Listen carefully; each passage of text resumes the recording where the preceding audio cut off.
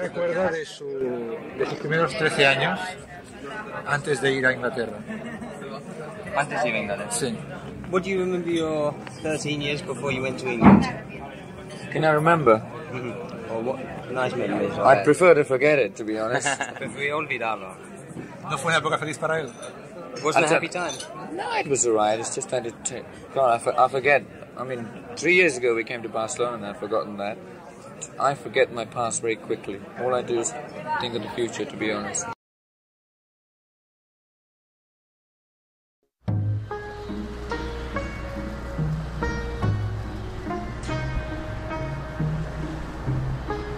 After an 8-week journey, Farrokh arrives in Bombay, the northwestern Indian port that his Parsi ancestors had helped build. He combats the stress of being an 8-year-old alone at sea for so long by picturing the continent that awaits him. Like most visitors, his first sight of the city is the gateway to India.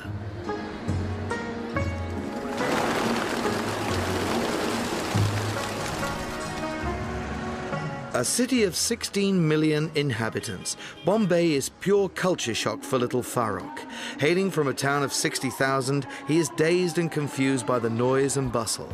With a sense of joyous anticipation commingling with his fear of the unknown, he sets off on the train journey southeast.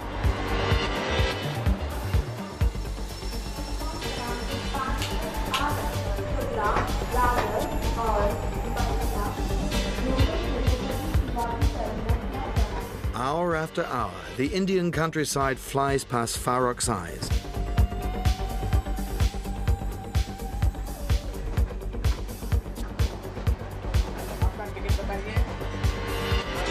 But his sense of wonder is tempered by homesickness, worries about his sister's emotional well-being, anxiety about what awaits him ahead, and a general sadness that he must pay for a superior education with this enormous separation from family and home.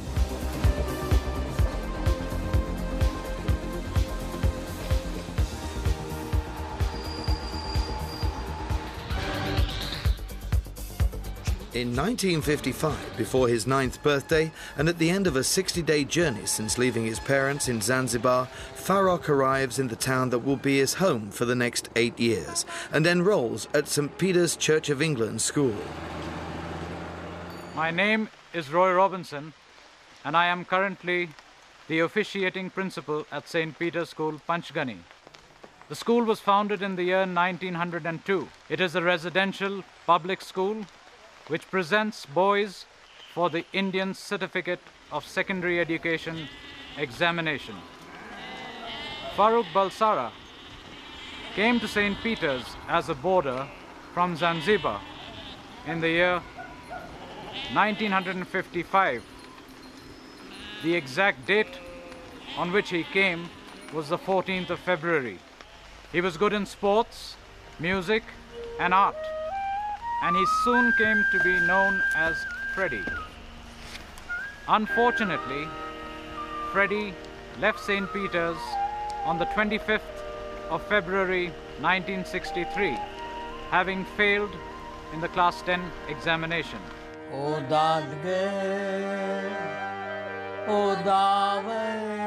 A thorough route through the original school journals reveals that Freddie acted in a variety of plays, more often than not playing women's parts.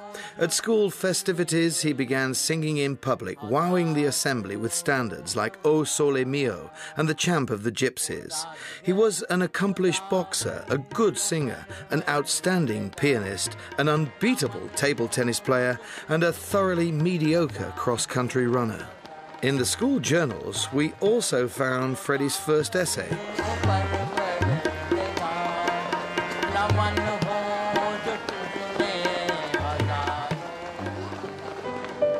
Panchgani, February 5th, 1958. Dear Mom and Dad, I hope you are all well and Kashmira's cold is better. Don't worry, I'm fine. Me and my friends at the Ashley house are like a second family. The teachers are very strict and discipline is most important here at St. Peter's. I'm very happy to tell you that I was awarded the big trophy, Best All-Rounder, Junior. I received a big trophy and they even took a photograph, which will appear in the annual school magazine. I'm very proud and I hope you are too. Send my love to Cash. I love my little sister as I love you all. Farooq.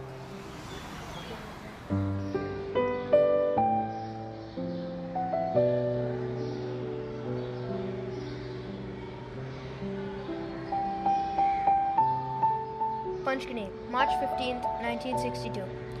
Dear Mom and Dad, as I write this letter to you, I'm so angry because a terrible injustice happened to me. Let me tell you. We were all in the dormitory at Lawrence Villa. Victory, Farang, Derek, and all the other boys.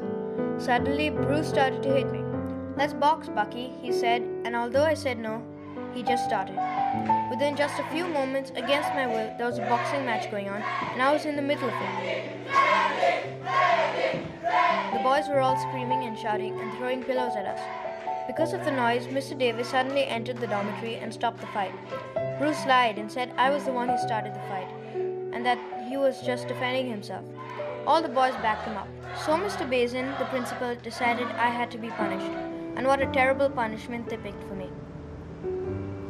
I had to go to the barber shop and have my hair cut really short.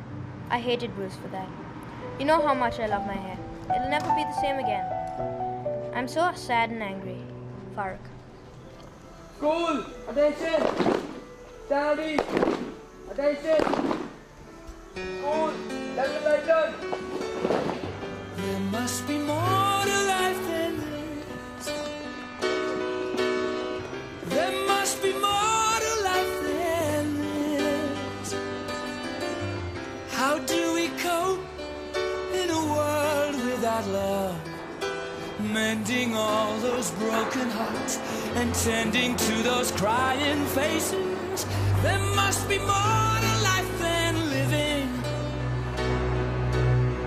There must be more than meets the eye.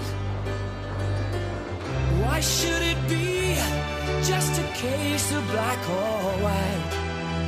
There must be more to life than this. India is my country. India is my country. All Indians are my brothers and sisters. All Indians are my brothers and sisters. I love my country. I love my country. And I'm proud.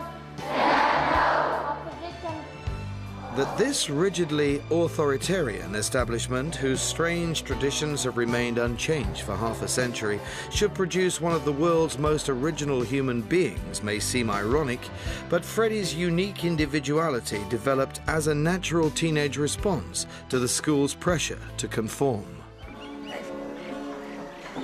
We're standing here today on what I consider hallowed ground. This is the stage and the hall of St. Peter's High School, where Freddie and the Hectics first started the band as well as the show. Believe me, I have goosebumps going up and down my arm and chills down my spine because I'm going back almost 40 years. They practiced in the hall. Elvis Presley, Pat Boone, yes, were there, but the Hectics were here in flesh and blood for us, and that was wonderful. There was Freddie on the piano, Victory on the drums. Farang played the bass. This bass was a unique instrument. It was a tea chest, literally a wooden tea chest with a bamboo on one end and a wire, or maybe two wires, I can't remember. Only one string there was. Only one string. And that was the bass they used in those days. But they made wonderful music.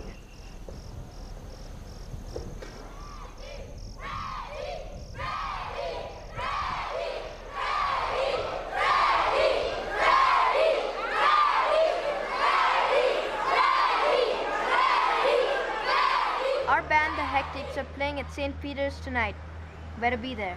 Hi folks, live at St. Peter's Panchgani, the Hectics.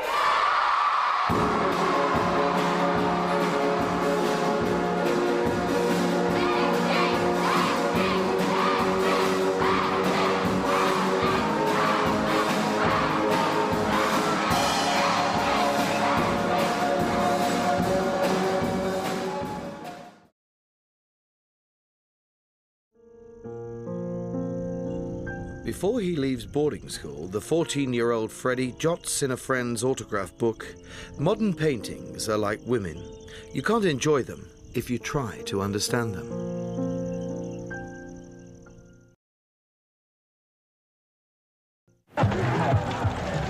Freddie had been back in Zanzibar for 2 years when in January 1964 a bloody revolution broke out and the Bulsaras fled the island for the safety of England. It was very frightening. It was really frightening. And everybody was rushing around and didn't know what to do exactly, you know. And because we had young children, we had to decide to leave the country.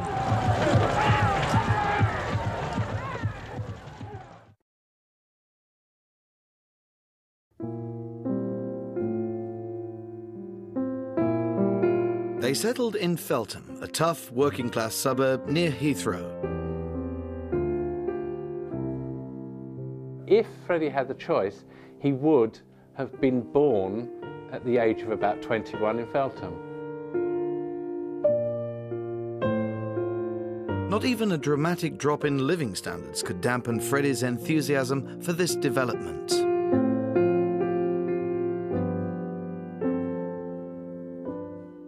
When we first came, it was summertime. It was in May, I think. But still we felt cold. My first impression of England, I didn't like it because it was so cold. And I thought, why did my mum and dad bring us here?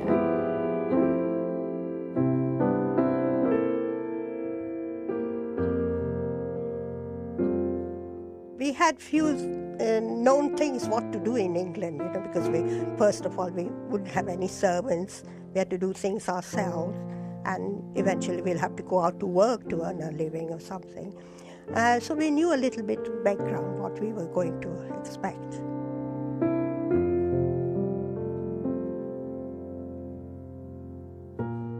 Freddie was so excited to come here and kept on saying, we'll all help together, Mom, and we'll do it, you know. And that's kept us going. One of Freddie's first jobs was packing crates on this industrial estate. When teased for having women's hands, he defiantly told his co-workers that he was going to be an artist. He always kept on telling us that we will do something in this place, because he always loved to come to England.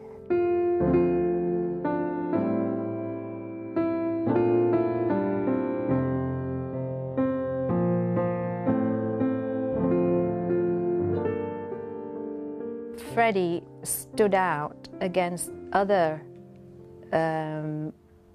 boys of his age was because at that time the fashion for hairstyle was long and shaggy look, but when we arrived, Freddie had that very the old-fashioned Cliff Richard look, the very shiny back, the hair going backwards, standing up, that kind of look. So whenever we would go out together or come home from a bus stop or something, I'd like to walk behind him because I didn't want people to think I was with him.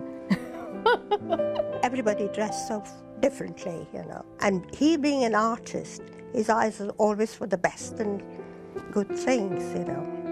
And of course, with long hair at that time. And oh, I said, boy, this is no good. He said, well, everybody's having it, Mom. Well, the college boys are doing it, neighbor's son is doing it, so I let him do it. And I had to let him carry on.